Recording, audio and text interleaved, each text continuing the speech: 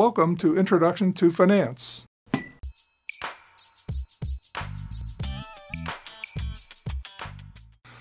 In Session 3 of Introduction to Finance, we're going to talk about working with financial statements, how these are an everyday part of your life. Key ones are the income statement, the balance sheet, and the cash flow. And these are important both in your personal life and in your professional life. Some key formulas you need to know in this session. We're going to talk about key ratios. We've had an income statement, we've had a balance sheet, we've had a cash flow. Now we can use these financial statements to generate ratios, and we can see how our company's doing relative to other companies in our industry and across the world, actually. So first we'll look at short-term solvency ratios. These are ratios I've used, and I've highlighted these as being very important. These are ones I've used across 4 different industries, and we kept using them over and over again. So these are ones you want to memorize. First of all, short-term solvency ratios, you want to memorize the current ratio and the quick ratio. We'll also be looking for mnemonics so that we don't have to memorize anything. Are there little memory tricks we can use to develop these ratios and kind of know them versus memorize them? In the long-term solvency category, we're going to look at debt-to-equity ratio, equity multiplier, and one of my favorites, long-term debt-to-equity. If we know the debt-to-equity ratio, we get 3 for 1. Here's one of those mnemonics I was talking about. I can get debt-to-equity, debt-to-assets, and equity assets-to-equity. We can have 3 for 1 in that case of long-term solvency ratio. So again, memorize that 1, you get 3 for 1. In asset management ratios, we're going to look at inventory turnover ratio, very important ratio if you have lots of inventory.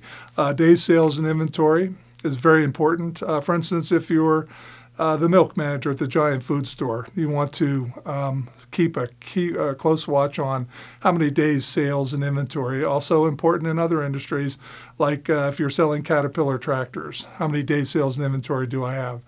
We'll talk about that a little bit later. Also, in asset management, days sales outstanding, sometimes called days sales and receivables. How long is it taking for my customers to pay me? Very critical ratio. And the asset turnover ratio is very critical also, sales divided by total assets. Most of these ratios you can see come from your income statement and the balance sheet that we talked about in Session 2. The next category is profitability ratios. These are very, very important, and there are 3 key ones: net return on sales, net return on assets, and net return on equity. And if you look at those ratios, you can see that it's net return on anything, basically. Net income in the numerator and anything in the denominator. So there's another mnemonic for you to know these ratios versus to memorize them. Finally, market value ratios are very, very important, used very heavily on Wall Street and inside the corporation. PE ratio you hear a lot on a lot of the financial news channels. Earnings per share, again, used heavily by every company reporting quarterly earnings or net income.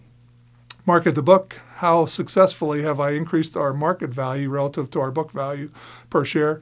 And finally, a newer ratio, we're looking at enterprise value to EBITDA. We're looking at the value of the operating assets less cash. We're taking away cash divided by cash flow, a rough valuation of cash flow known as EBITDA. We're going to look at these ratios more closely in this chapter. Our learning objectives are this. This is what you should get out of session number 3, cash flows and financial statements. What is the cash flow and why is it so important? And perhaps the statement of cash flows being the most important financial statement of all. Cash flow is king, especially in the small company. Second learning objective, how do I standardize a financial statement so that I can compare a large company to a small company? And companies in different industries, and in different currencies. How can I standardize my financial statements? We're going to look at that. Third learning objectives, as we mentioned earlier, ratio analysis. How can these ratios help us manage the company day in and day out? And how are we doing relative to our competitors and relative to others, aspirant companies not even in our industry? The DuPont identity measures return on equity, and we should know this very critical ratio. Net return on equity. We're going to break that down into 3 pieces in the DuPont identity analysis. And finally, what do we use all this financial statement information for? All these ratios, how can they be used to measure performance and to measure value of our acquisitions, of our competitors, of our customers? Very important session, so pay close attention to this session on using financial statement information. Learning objectives 1. Let's look at this cash flow identity. Remember from the last session, session 2, that cash flow in equals cash flow out. Cash flow out from assets equal cash flow to creditors plus cash flow to stockholders. Basically, that's what a company does. It spends cash and it produces cash. If it doesn't have cash, it quickly becomes a failure. So we acquire assets, we pay our bills, we pay creditors, we pay owners, and this is a use of cash. And hopefully we have higher sources of cash, which will allow us to do all of that successfully.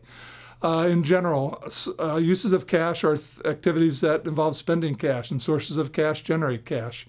In general, we're going to look for mnemonics again to understand what is a use of cash and what is a source of cash. This slide depicts it very well. A source of cash is a left side balance sheet item going down or a right side balance sheet item going up. For instance, if my current liabilities go up, that means I have bills that are unpaid.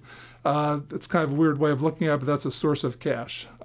Conversely, if my left side balance sheet item goes down, if my inventory account goes down, that means I sold some inventory, and that's a source of cash. So left side balance sheet item down, right side balance sheet item up. Those are sources of cash. Uses of cash are exactly the opposite. So if our left side balance sheet item goes up, we buy some inventory, that's a use of cash. So left side balance sheet item up, right side balance sheet item down, those are uses of cash. And that's an easy way to remember it, looking at the balance sheet. So what is a statement of cash flows? It's a financial statement that summarizes sources and uses of cash over a specified period of time. And again, this is probably the most important one because, again, at the end of the day, we have to be able to pay our employees. On whether it be the end of the week on Friday or the end of the month. If the payroll goes out once per month, we must have cash available to pay this. So the CFO carefully watches the statement of cash flows all the time.